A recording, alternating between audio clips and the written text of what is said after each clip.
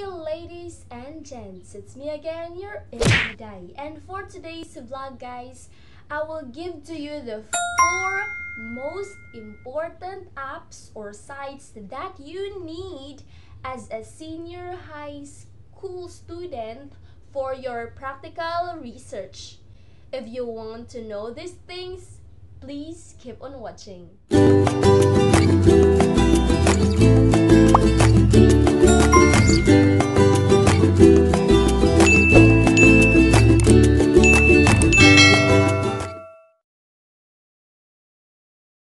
We all know that practical research, isa siya sa pinaka-importanteng output na meron kayo in senior high school bago kayo maka-shift from grade 11 to grade 12 and grade 12 to be graduated. Kailangan talaga ng practical research. I am a grade 12 senior high school student. So based on my grade 11 experience, gawa talaga kami ng parang thesis talaga. Parang hindi na yun practical research, but really a thesis based on college. Kasi nga yung teacher namin ay galing sa college.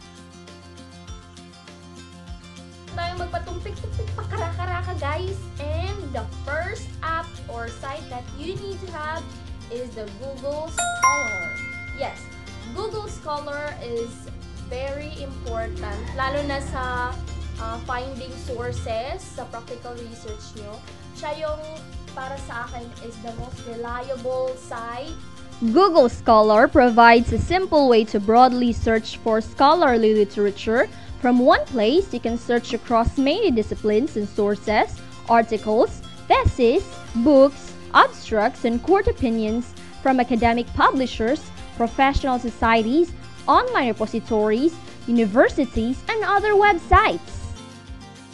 Diba, kapag naghahanap tayo ng sources, ng mga reliable sources sa ating practical research, Google Scholar gives you the most efficient, reliable documents or online journals para maging source ng research ninyo. Yes, meron pa namang mga iba't ibang sources na reliable, but I will make another video for that. So, app number 2, the WPS Office. Ang app isang one app na nakakagawa ng everything. In just one app, open the app, then you can make your documents, your PowerPoints, your Excel, and everything in just one app. Yes, that's very incredible, right?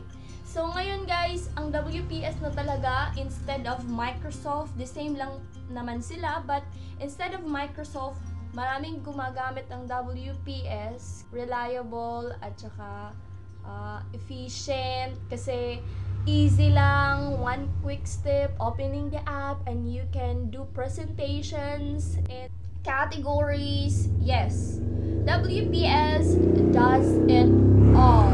Hindi po ako nag-endorsement, pero WPS po talaga ang gamit naming mga estudyante ng senior high school. Yes.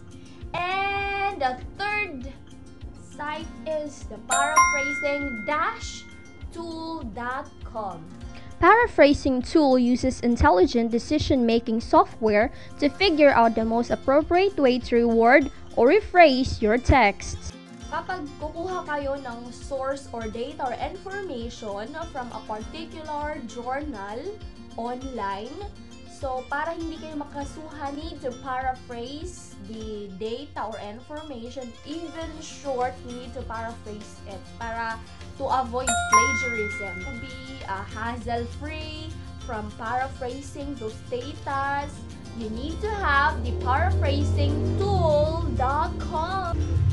Ito yung binigay sa amin ng teacher namin. Inintroduce niya po itong paraphrasing-tool.com para sa pagpaparaphrase namin ng informations that we got from online. I think naman paraphrasing tool gives great parang impact talaga yung pagpaparaphrase niya ng mga informations.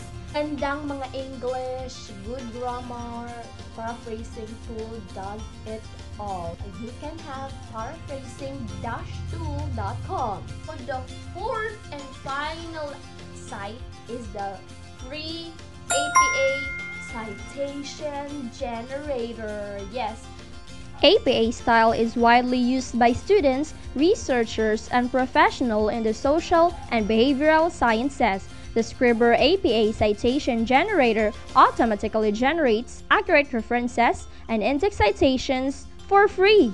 APA yung ginagamit natin sa paggagawa ng reference sa research natin.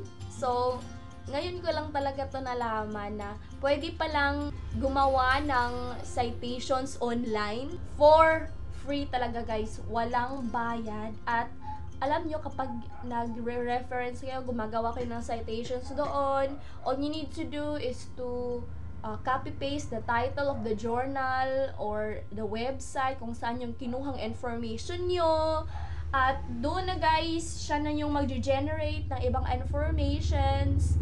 Siya na rin yung nag-a-arrange guys. Kung doon lang po talaga kayo nagre-reference, siya na talaga yung mag-a-arrange alphabetically ng reference ninyo. Yes, all you need to have to do is to copy-paste the reference and it's done. Your bibliography is done. Yun lang naman ang pinaka most important sites na dapat magkaroon kayo in making a practical research para hassle-free lang, para easy and quick ang takbo ng paggawa ninyo. So, all you need to do is to watch this video and download those reliable sources or sites. So, guys, if you like this video, give it a thumbs up or comment down below and subscribe. Thank you for watching guys. Bye bye.